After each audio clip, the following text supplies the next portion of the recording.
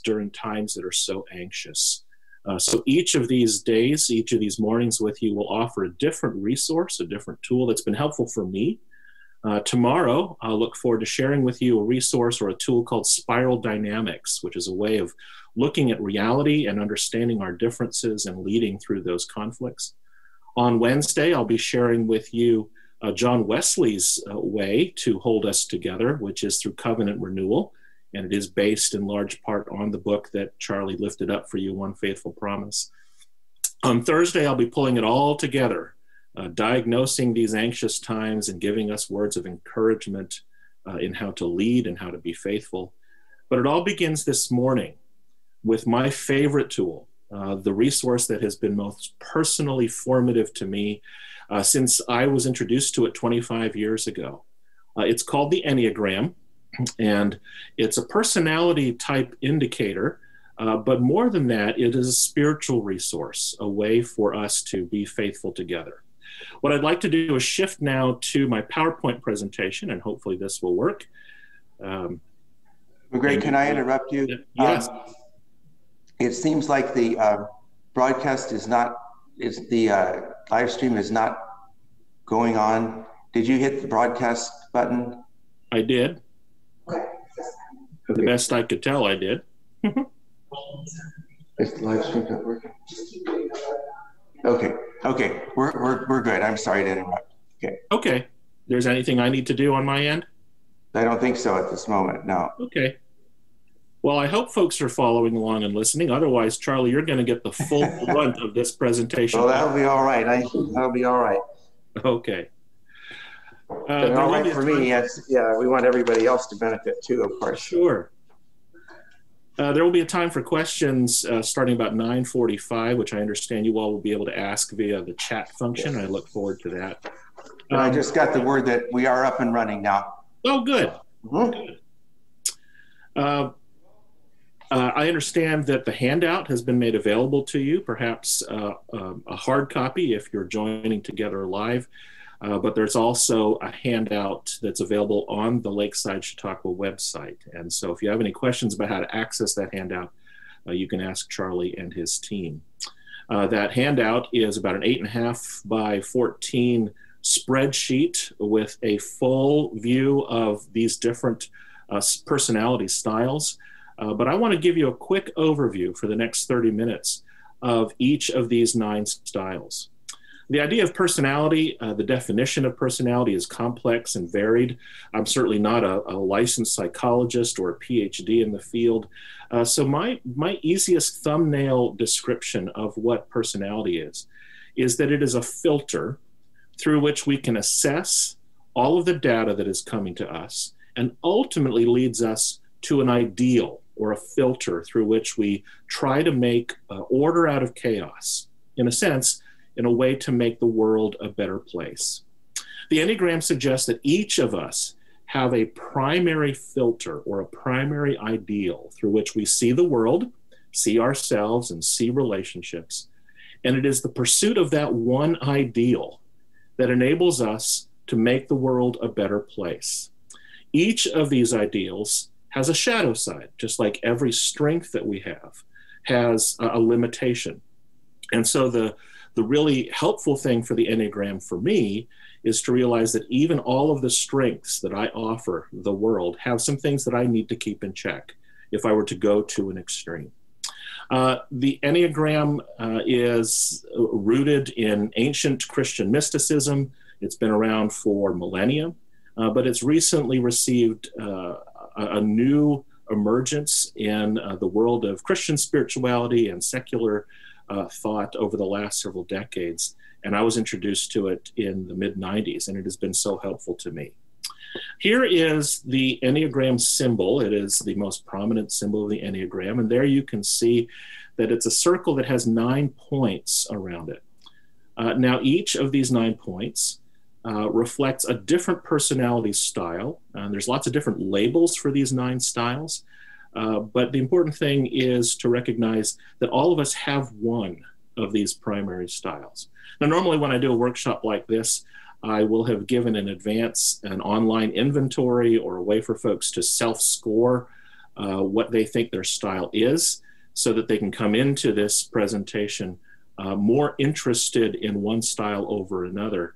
But the reality is all of us are on a journey to discover what that one style is. And so by the end of our time together, perhaps you'll have a centering as to which one is most like you. I'm just going to go through them briefly from 1 through 9, but what I'd like to offer to you is that if one of these styles most resonates to you, let's say, for example, that by the end of this, you feel like you're a 1, a reformer. That will be your primary style, but you will also be informed by the 2 styles that are on either side. In this case, if you're a 1, you will be informed by both the 9, the peacemaker, and the 2, the helper, as well as the styles that are connected across the other side of the circle, what we call arrows. In this case, it would be the 7, the adventurer, and 4, the artist. This is all to say that while each of us have a primary style that's embedded into us from the beginning, from childhood, and will stay with us through the remainder of life, that one style is complemented and informed by 4 other styles around the circle. So you'll want to figure out not only which one is your primary style, but to discover the 4 that also help and shape and form you. I want to let you know that I'm not an expert on your style. I'm not even an expert on any style but my own.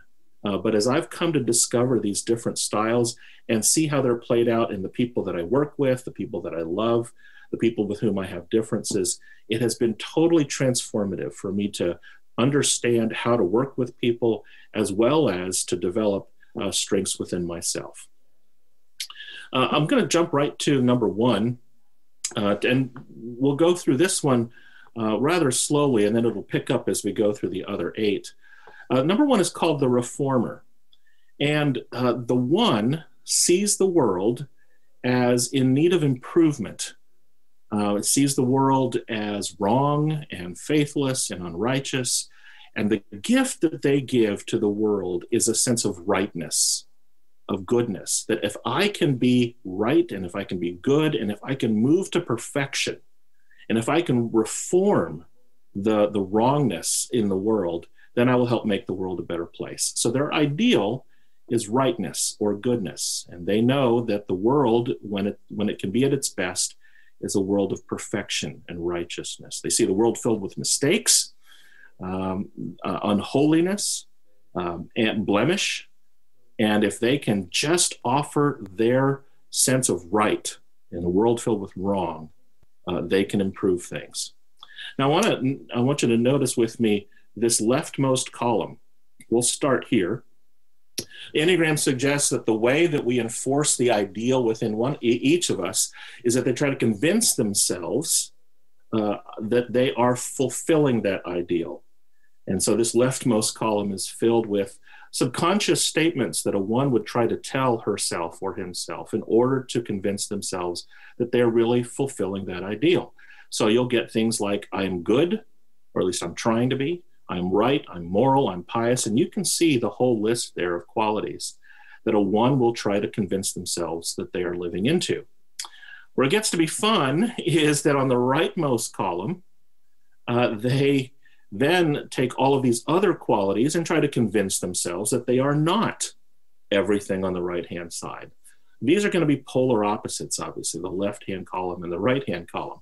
I am not therefore wrong or incorrect, complacent, mistaken, careless, and so forth. And for those of you who discover that you're 1s, you'll be able to flesh out both of these lists much more fully. But this gives you sort of a thumbnail sketch. But here's what happens in each of these styles. The 1s will go so far to try to convince themselves that they are everything on this list, that they will then project onto everyone else qualities that are on the right-hand list. In other words, 1s will then begin to see in other people wrongness, incorrectness, complacency, unlawfulness, recklessness, brokenness, all of those things. So they convince themselves that they are filled with a world, that the world is filled with people who are on the right side of the list. This is going to be the case for each of these 9 styles. And so the one then has a defense mechanism in which they try to convince themselves that they are the right ones, everyone else is wrong. And if they go too far to an extreme with that, then you can see the defense mechanism that's in the center: judgmentalism, condescension, self-righteousness, and pity. Now, I don't want to suggest that there are only negative qualities here for the one. In fact, we need ones in the world. We need ones in our lives. We need them in our churches. We need them in our families, because they see the world so cut and dry.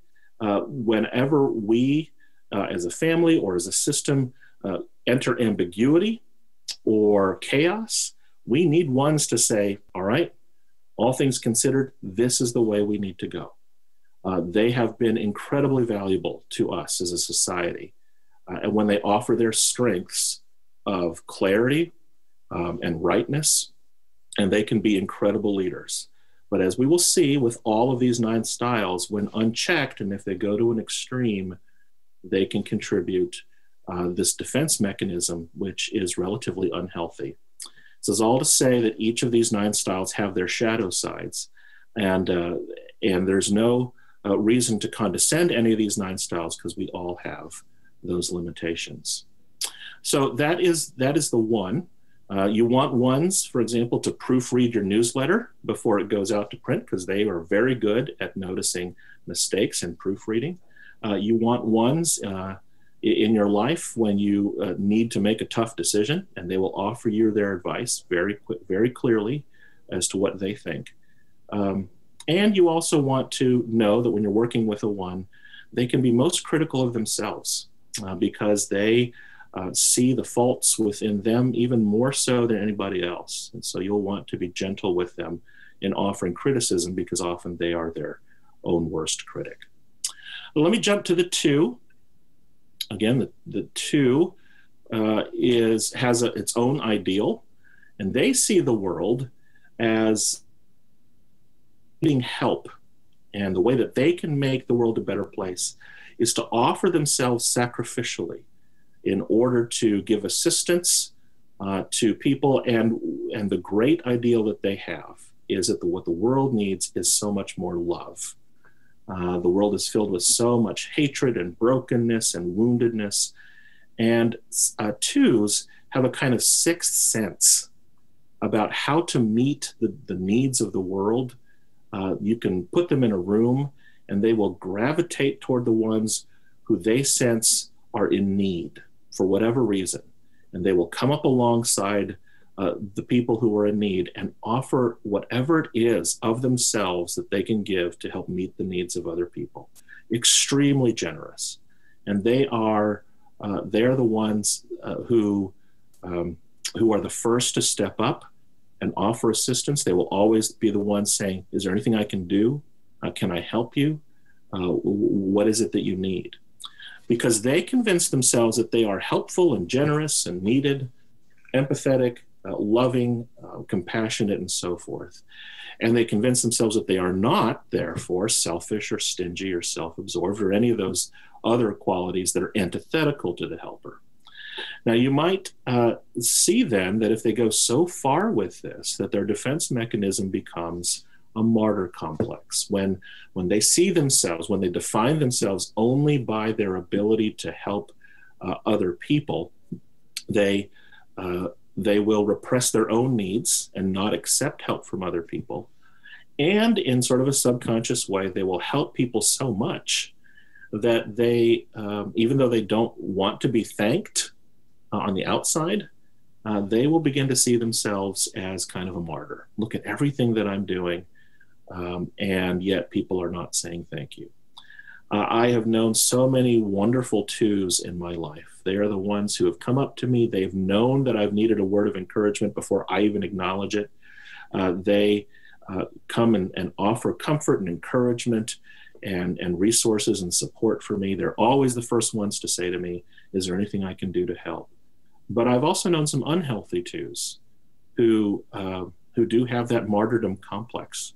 And it is something to remind me of, that I need to say thank you. And I need to be open to helping them if they are willing to accept that help. The 3 is the performer. The world is filled with inefficiency and failure, and all it needs is excellence. It needs a better way of functioning. And so the performer is driven by doing well and succeeding and offering that kind of excellence to the world. The performers are high achievers. They're success-oriented. Oftentimes, their success is contingent on outside metrics, like a good report card grade or a good review, a good performance review, or great critic reviews. Performers are often actors, performers, literally performers on the stage. They're very gifted in communication and in speaking.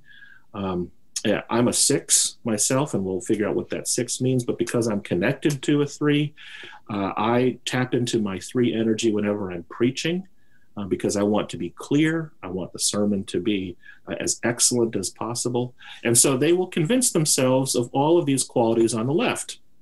None of those should be a surprise to you, and neither should there be a surprise on the right-hand side. I am not, therefore, a failure, ineffective, unclear.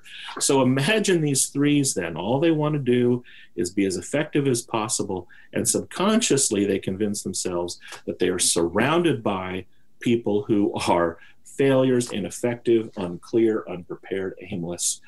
And so the way that they will combat that is to keep offering as much excellence and efficiency and high performance and success as they can. These are people who care a lot about how they are perceived. They want to be perceived as successful and responsible and trustworthy. And so external praise is really important to them. The tough thing about being a 3 is that a 3 can be so identified with their work that their work then becomes their worth, that they're so dependent on external metrics for success that they cannot see for themselves any worth within them outside of the praise that they get externally. I can share, I would share with you personally that the 3 is so strong in me that I can remember to this day conversations with my dad when I would come home with a report card filled with A's and A pluses, except for that one A minus that found its way to sneak into my report card. And rather than give lots of praise for the A's and A pluses, he would say, well, what happened here in this class with the A minus? And so it would be such an effort on my part to please not only him, but to please the teachers and ultimately please myself, that I became so solely identified with that report card that began to be the way I saw myself. And so that, when taken to an extreme, the performer needs to find a sense of value and worth outside of their work and their evaluation of their work by others. That's what this performance identification piece means.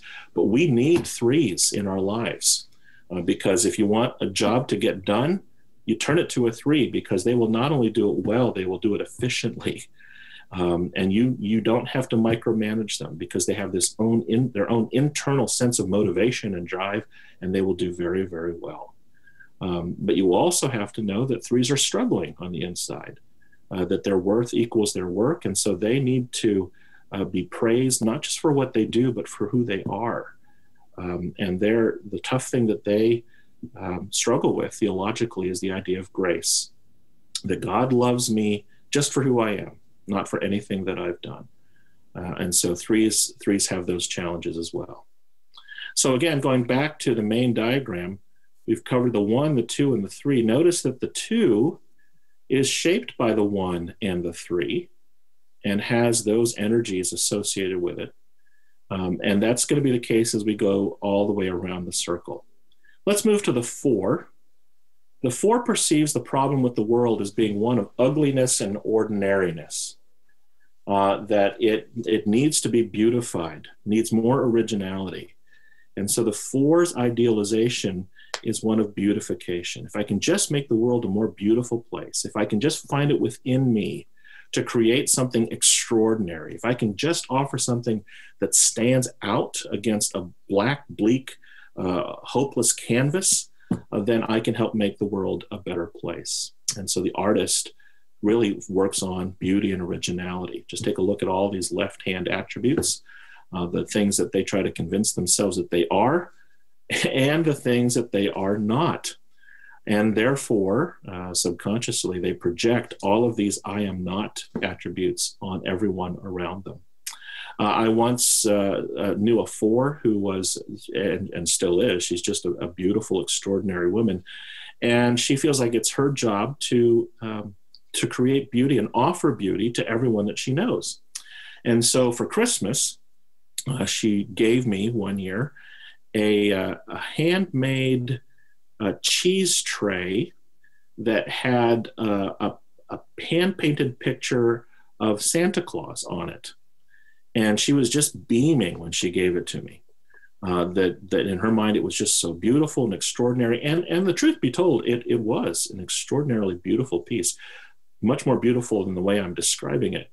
But I was a very young seminarian at the time, and the idea of owning a cheese tray that would be associated with hosting and dinner parties and those kinds of sort of lavish events was so far outside my capability at the time that I didn't see the functionality of it, which is what a 3 would say, but she saw the beauty in it. And so I still have that cheese tray, and indeed I have used it. But at the time, what I sensed was that the gift that she was giving me was not the functionality of the gift, but the beauty of the gift. And that helped me appreciate that gift even more. We need artists in our lives. We need artists to be able to interpret the pain and the brokenness of the world through extraordinary and beautiful ways. But often they can become so lost in their art that they could seek extraordinary amid the ordinary, that they could get lost in their efforts to beautify the world. And that's what artistic sublimation and introjection gives you an idea of. Then we have the 5s. For a long time, I thought I was a 5. Because I'm a 6 and I'm connected to a 5, I thought for a long time that I was a 5. 5s use their brains. They see the world as a mystery that needs to be solved. They see the world as a code that needs to be cracked. That the problem with the world is that there's so much unknown, so much foolishness, and what the world needs is a lot more wisdom, a lot more insight, someone or people to help figure out the mysteries of the cosmos. And so they use their brains and their insights to help fix that. And the way they do that is they try to assume sort of an objective distance from reality, so that they could just observe it and try to make connections and gain insights in a way that others can't. So when you have a 5 that's in for example, a conference room and you're having a meeting, 5s will often be the ones that will be physically sitting distant from everybody else from the table, and they'll just be turning and observing, and they won't be saying anything because in their minds, they're just processing and trying to make connections and try to find that one insight that when everybody else has spoken, they'll turn to that 5 like ascending the mountain to seek wisdom from the sacred sage. And then that 5 will then speak finally and offer what they hope or believe is the one insight that will just get the entire room to go, oh, or wow. I mean, 5s live on that kind of thing.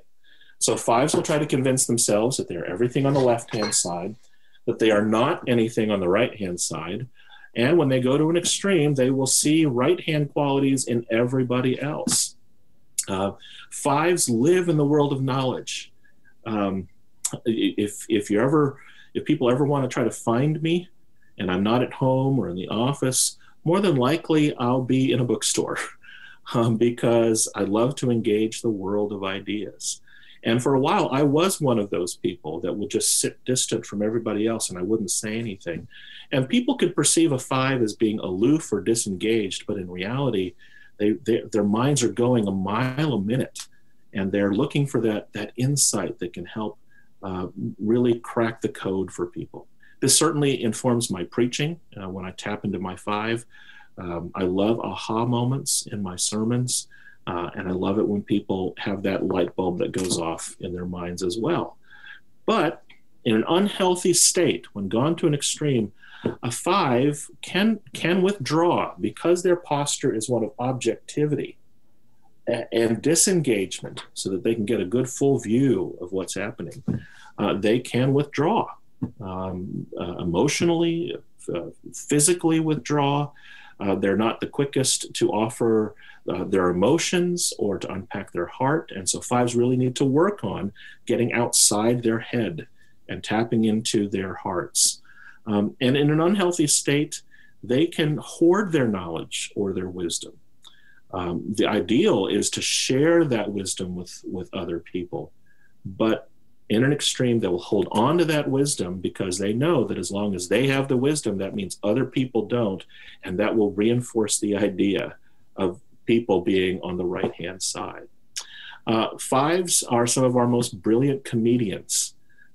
Comedians have this way of taking an objective look at reality, especially the observational comics, and they will make connections among different concepts and realities that none of us have ever thought of. And that is really at the heart of comedy in some ways, or humor, is making absurd connections when other people don't. So some of our most brilliant comics are 5s, just because of their ability to think. We need 5s in the world because they're out ahead of us, thinking about things and making connections.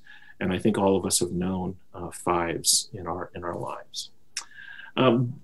Before I go too much further, because this is such a quick overview of the Enneagram, I want to let you know that there's just a vast field of resources for you to discover more about each of these styles, how to relate to them, how to appreciate them, and how to overcome the limitations within each of us as we discover our styles.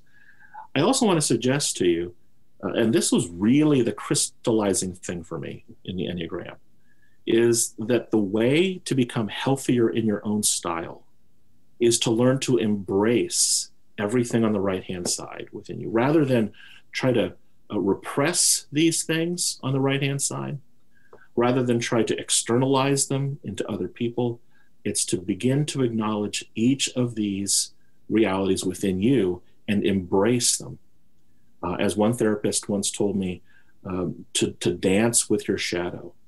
What would it look like for a 5 to embrace foolishness, or for a 1 to embrace the mistakes that they're making as opportunities to get better? What would it be for a 2 to acknowledge that they themselves need help? That would be an important and healthy move. What would it be for a 3 to embrace failure as an opportunity to learn from it? What would it be like for a 4 to embrace ordinariness or ugliness? That's what we have to do with each of these styles.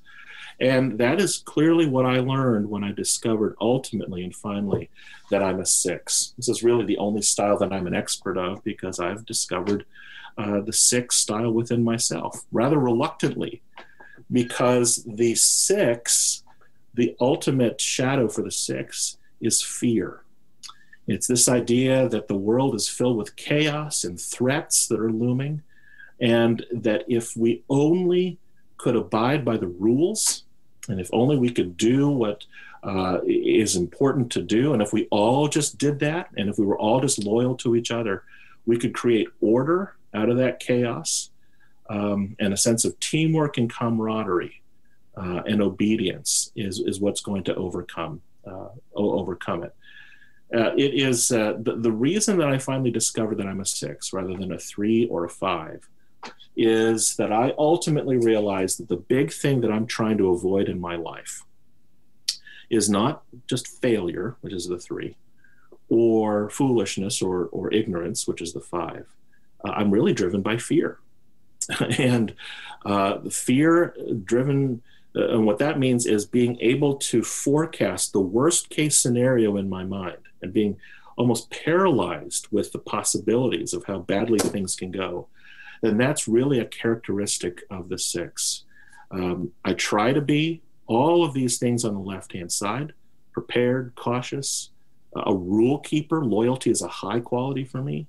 And I try to avoid all of these things because I never want to get caught in a situation where the threats are so big that I find myself unprepared.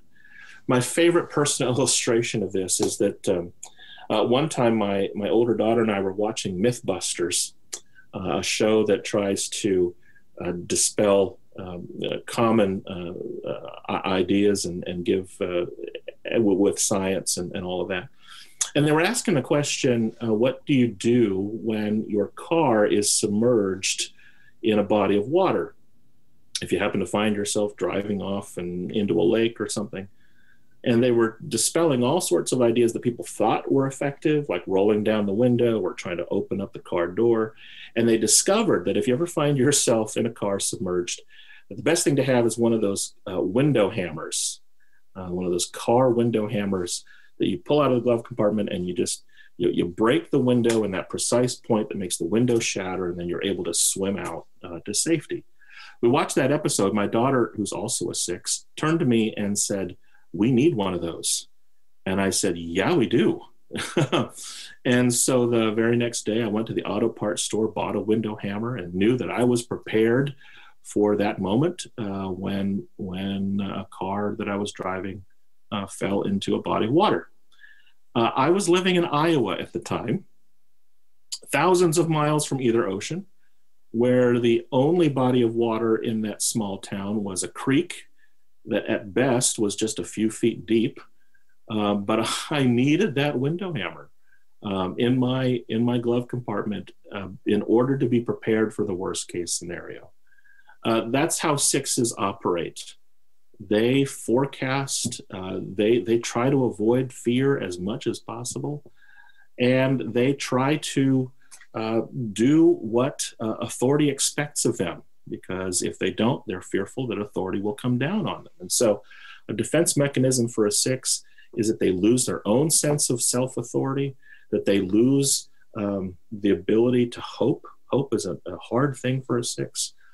And that they are only trying to placate authority the best they can. That's been a shadow side for me for a long time, but I offer strengths. 6s offer strengths of a strong sense of teamwork, a strong sense of camaraderie, of all of us agreeing on the rules together and fostering the sense in which we all come together along the same agreed principles. That's the way I try to lead as a leader of my local church. And so we need 6s in our lives because they are so loyal and faithful, but they also can be driven by fear. The 7s are driven by a sense of wanting to escape the pain of the world by experiencing joy. They will fill their lives with joyful experiences and adventures, with delights. They are the ones that you want to plan a party with, because they will fill it with so many wonderful, delightful experiences, because they believe that because the world is filled with pain, they want to just make it a more pleasurable, happier, adventurous place. They love options. They will run a mile a minute trying to come up with all sorts of things for people to do and for them to do. And so they don't like to be locked in. Oftentimes their work style is one where they just want to have every day be a different kind of day. They don't usually make a desk job 9 to 5 confined in a cubicle kinds of employees. They want every day, every hour to be different. They certainly suffer from what's called FOMO, fear of missing out. That's a popular phrase nowadays.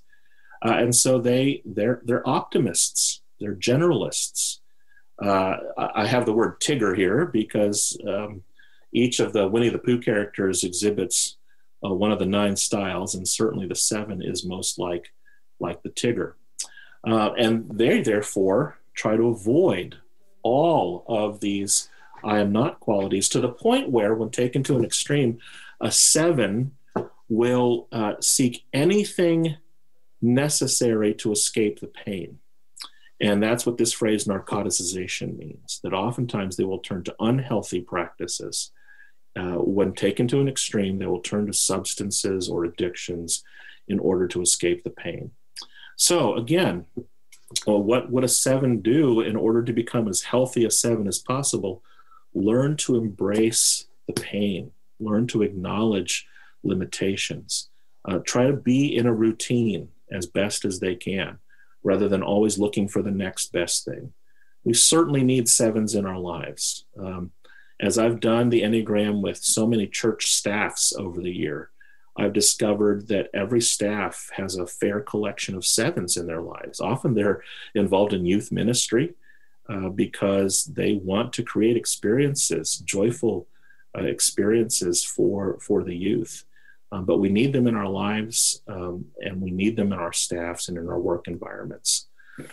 All right, an 8 is an extremely energized, energetic personality style. It's called the leader.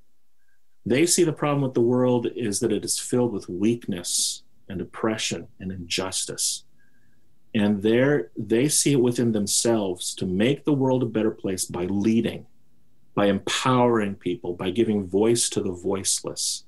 So they have this amazing self-generating capacity of tapping into an inexhaustible sense of power. They see the world as having either power or being filled with powerlessness. And they see it within themselves to offer their own power to the world and, in a healthy sense, empower other people.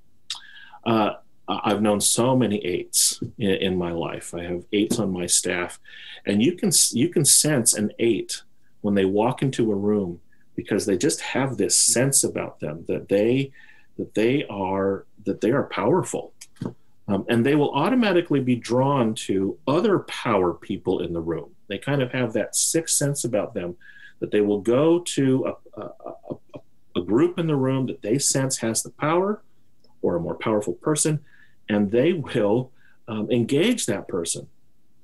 The 8s that I've known have even subconsciously turned it into a game where they say to themselves, I will go to another powerful person and I will try to take them down a notch, just because for them it's not necessarily a vindictive thing or a judgmental thing, but that kind of power game is something that they really thrive on, taking people down a notch just so that they can reinforce their own sense of empowerment. You can see, by the way, why the 8 and the 2 is connected. So we're back here to the 8, the leader. Notice that this arrow connects them to the 2, the helper. When in a healthy state, an 8 will use their power to address the needs of other people. That also, by the way, can make the 8 also susceptible to the martyrdom complex, which is also a facet of the 2, that they can give of themselves and offer their power to such a degree that they feel a martyr for everything that they're giving. 8s will try to avoid weakness. The 8s that I've known have a hard time vocalizing the weakness in their life. And so whenever an 8 admits that they're helpless or that they're weak, that's actually something to be praised. Thank you, I would say, for being so vulnerable with me, because that's an important thing for an 8 to have to learn in order to be as healthy as possible. The last thing I want to get to, and then I'll get to questions, is the 9. This one's fairly straightforward. The 9 sees the world as filled with conflict, and it's up to the 9 to offer peace, balance, and harmony in the world. The 9s are some extraordinary people who can see conflict and they can understand both sides of the conflict, and they will try to forge a new way, a way of making peace between these polarized conflicts. It also means that they try to avoid conflict within themselves, that they try to be as settled and centered and conflict-free as possible, to where whenever there's a sense of conflict within them, an unhealthy 9 will try to avoid their inner conflict. In a practical sense, 9s tend to be procrastinators, because when there's the harshness of a deadline that's looming, that's coming up, a 9 will try to put off resolving that conflict as much as possible, which means oftentimes waiting until the last minute in order to get something done. That's an unhealthy 9. But we need 9s in our lives because they offer peace in the world. And they are just in touch with the balance and the harmony that's in nature. And they have a sixth sense about conflict. Some of our most beautiful pastors and writers and spiritual guides are 9s. And notice real quick where the 9s are situated. 9s are situated between the 8s and the 1s, two of the strongest energies on the Enneagram. So if you have a strong 8 and a strong 1 in your life, then they can come together by tapping into their mutual 9 energy and noticing that both of these styles have their strengths and that they could just come together to make peace. Then they could resolve conflict and find the best of what they offer. So the final thing I want to do is just go back to the diagram here. Hopefully, as you discover the Enneagram for yourself, you will not only discover your primary style, but see how it's informed by the ones that are on either side of it, as well as the ones that are connected by arrows on the other side. I want to reiterate that each of these styles has their strengths and their shadow sides, and the way to become healthy is by embracing that shadow side, by tearing down the wall that would separate the I am from the I am not, and making this wall permeable rather than rigid. And that means addressing your defense mechanism so that there can be much more fluidity between these two lists. That's the way to become healthier. It means for me as a 6, embracing my fears and not being overcome or paralyzed by them. It means as a 9, embracing conflict, embracing weakness as an 8, embracing pain as a 7, embracing fear, embracing ignorance, embracing ugliness, embracing failure, embracing need, and embracing mistakes. So there's so much to live into with this Enneagram. I've done a very quick overview and probably forgotten to say many things, but I hope if you're unfamiliar with the Enneagram, it gives you just enough of a taste to explore it on your own. And again, there's so many books and resources on the web that you can tap into. So it is now 9:48, and I do want to allow time to ask questions. What I'll do is I will stop sharing at this time. And if you have any questions, I forgot to offer this, you can certainly type them into the chat if you would like, or if there's another way to ask those questions via video or audio, we can receive those. So let me stop there, take a drink, and see if there are any questions or comments from anybody. And welcome back, Charlie. I see you back on the screen. Thank you, Magrey. Yeah, it's I'm just trying to figure out where I am on the chart. Yeah. And, I found it interesting and challenging that you're saying to embrace the negative aspects. And maybe you can say a little more about that. We were often told to play to strengths, and kind of ignore or minimize the things that we're not good at or the areas that we have difficulty with. Can you say a little more about that? Sure. There's a great psychological term called enantiodromia. It's a long, complicated word. It simply means that if you go too far to one extreme or pursue something with such an extreme, you actually become the opposite of that which you are pursuing. For an example, a person who values wisdom, a 5, for example, could be so focused on becoming knowledgeable about a topic that they could actually become ignorant about other things. A person who's so driven by success and achievement could actually become a failure in other areas of their life, failure in their family or failure in their relationships.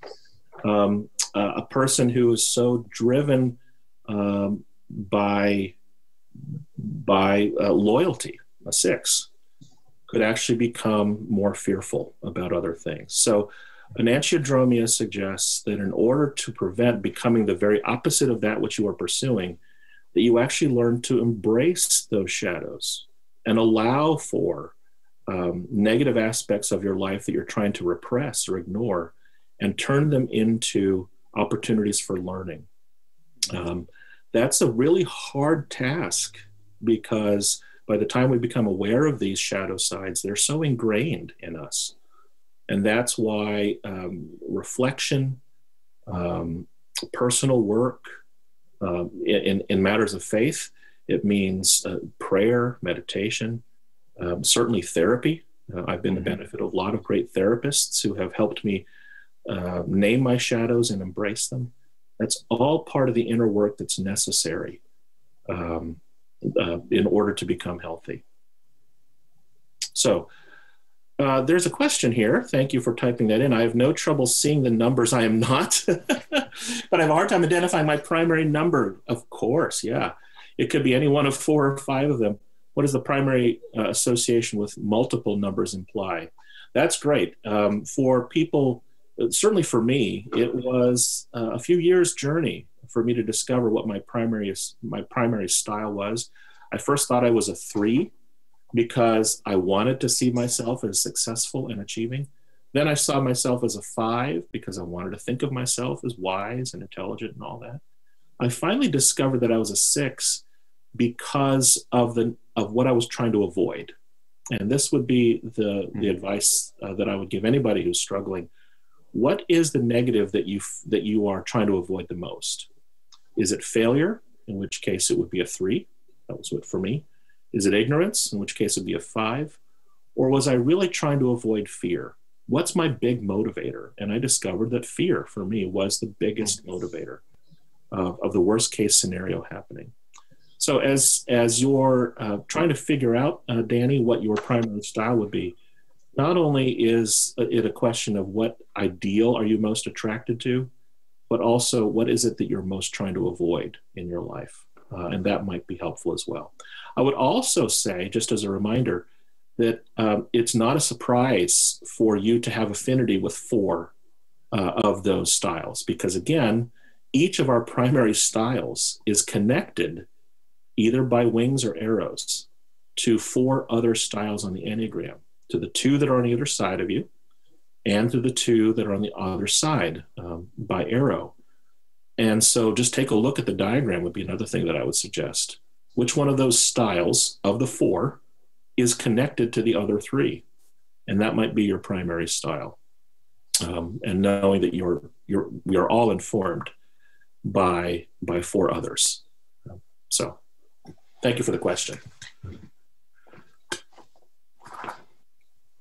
This is all fairly esoteric when you first get into it. It's kind of a hard thing, but hopefully what people can see as they really get into the Enneagram is how it helps us understand our differences and appreciate everyone's strengths and helps us grow from our weaknesses. The important caveat that I would offer is that we be careful not to use the Enneagram or any personality inventory like Myers-Briggs or any of them as simply a labeler on other people or a box that we put people into that confines them, and that it creates kind of a stereotypical way of looking at other people. I have to check myself on that all the time, that even though I've led my staff in discovering the Enneagram and led many groups in this, we have to be careful not to see people simply through their number or their style, that we are all human beings, that we're all complex, and that we all deserve more than just the labels that we give people to. And the only other thing that I would offer is that in the person of Jesus, we remember that all 9 styles are most fully expressed. I think we can hopefully see how all 9 ideals are expressed in the person of Jesus, who's the only person to ever live to not have one primary style. He fully represents all 9 because he's fully human in sort of Christian terminology.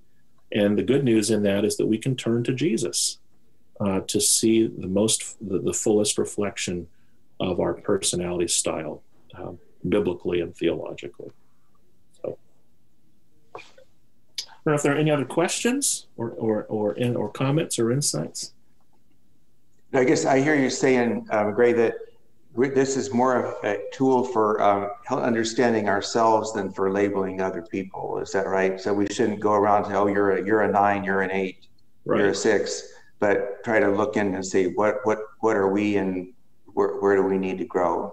Is that what you're? I think it's a both and for sure. Okay. I think before we can begin to use it in our relationships, we need to wrestle with it ourselves. And when you become fully understanding of your own style, that means acknowledging your limitations and embracing your shadows. And yes, eventually it can be very helpful to strengthen marriages. I've used this in premarital counseling. I've used it, as I said, in staff training. As long as everybody is willing to do the hard inner work of acknowledging their strengths and their shadows, it can be just an incredibly fortifying, team building, relationship enhancing tool when everybody is acknowledging their strengths and their weaknesses. I find it to be very, very helpful. I really appreciate. Yeah. So you want to repeat what you have for us for tomorrow so we can anticipate? So the Enneagram has been the most formative tool for me in terms of my own personal development and relationship building. The tool tomorrow, I would say, ranks up there with the Enneagram in terms of a way of viewing reality and the differences that people have. It's called spiral dynamics. Rather than coming from the world of psychology like the Enneagram does, this one comes from the world of anthropology. In 45 minutes, we're going to cover 250,000 years of human history, and we're going to see how the consciousness of human beings has evolved over time, and how those developments are still at work in the way we see reality. And it will be a tool, hopefully by the end of it, where you'll be able to see why people are so polarized, why they're so ideologically divided, how people in our congregations can see one topic in such different ways, how we can take a look at this, a single piece of scripture and come to so many different conclusions, and how it's at work in our politics, in our church debates, in our family discussions, and help us to see, again, how there is beauty and strength as well as limitation in each of these perspectives. So I found spiral dynamics to be just as helpful to me recently as the Enneagram. Thank you. Yeah. We'll all look forward to that. And again, if you don't have a handout, they're available in the administration building today and at Chautauqua Hall tomorrow morning as you come in, or of course online. You can download them from any of our different venues, YouTube, YouTube, Facebook Live, and the Lakeside website. Again, we are with Dr. Magrey deVega from Tampa, Florida. We are happy to have you, and we look forward to seeing you again tomorrow morning, Magrey. God bless you as you minister there in Tampa today, and we'll look forward to seeing you tomorrow. Thank you all. Have a blessed day. Thank you.